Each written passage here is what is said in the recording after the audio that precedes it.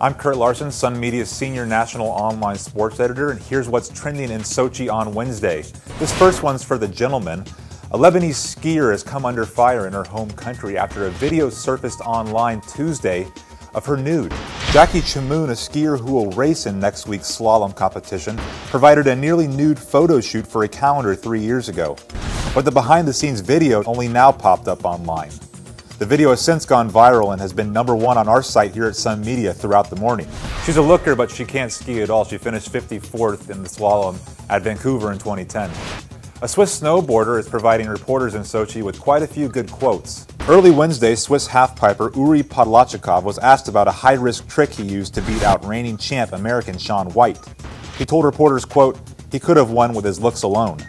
Is it just me, or are snowboarders kind of a different breed? Coming in at #3, Bob Costas is still sidelined over at NBC. After pulling their Olympic anchor on Tuesday due to a double eye infection, NBC announced Wednesday that Costas will miss more time. To be blunt, Costas looks like something out of a Cheech and Chong movie. It's gotten to the point where NBC is blaming Putin. Who gave Bob Costas the pink eye?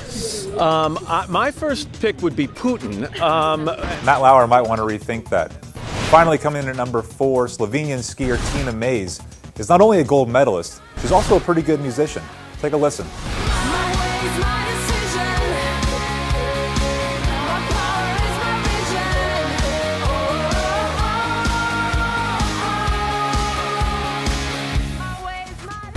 That's it for today's trends. We'll see you tomorrow.